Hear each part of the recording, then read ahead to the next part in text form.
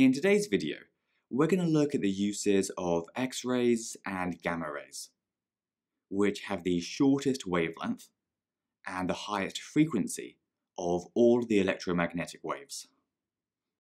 If we start with X-rays, their main use is to help us view the internal structure of objects, including our own bodies.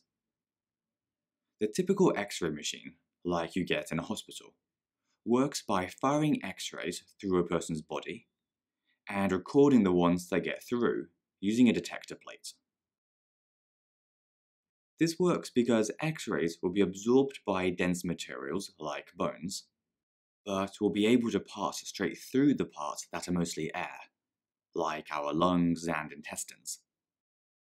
And they'll only pass partially through the fleshy parts, like our heart. One of the odd things with X-ray images, though, is that the images start off completely white, and only go black if that area of the detector plate receives radiation. So it's actually the dense areas, like bone, that appear white, while pretty much everything else is either black or a shade of grey.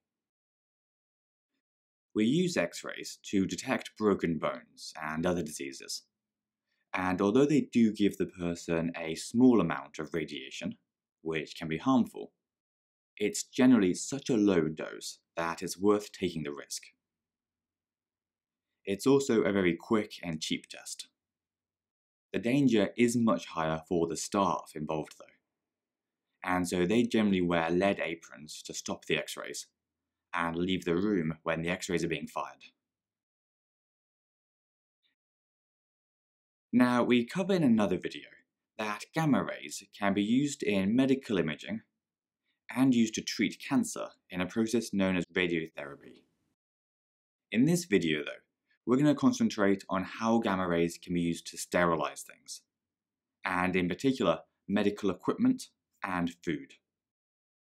The reason they're so useful for sterilization is that gamma rays can kill microorganisms without causing any other damage.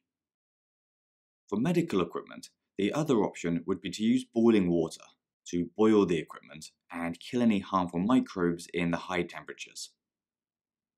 This works pretty well, but it can't be used all the time, because some materials like plastic might get damaged as they melt slightly. Gamma rays though don't do any damage at all, and so there's no risk of damaging the equipment. This is the same reason that we can use it to sterilize food. It kills all of the harmful microbes without altering the food in any way, and so it keeps all of our food fresh for longer, because there's no microorganisms left to start breaking it down, and it's still perfectly safe to eat.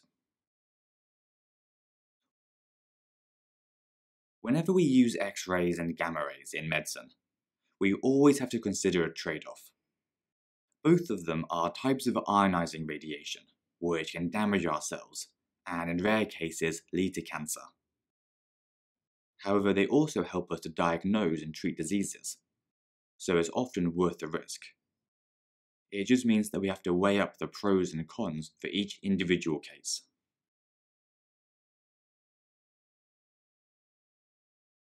Anyway, that's everything for this video, so hope you enjoyed it, and we'll see you again soon.